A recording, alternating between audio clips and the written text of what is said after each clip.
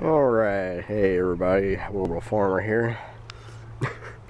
Gonna try a sweet little experiment. Finally got this thing going. Looking like a beaut, huh? And got all these things on this board.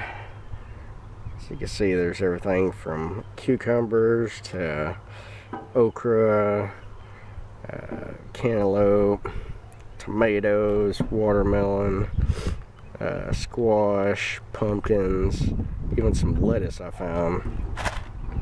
Got it all in here. And just threw it in there. The only plate I actually have for this thing is an 8-slot peanut plate.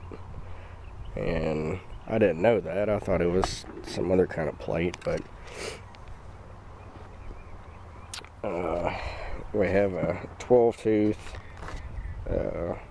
sprocket right here and a 6-tooth one on the bottom down here.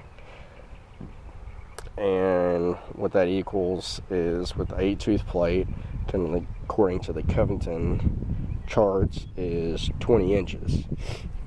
So I figure some melons and stuff, pumpkins and whatnot, work pretty good. Hopefully it'll actually catch the seeds in there.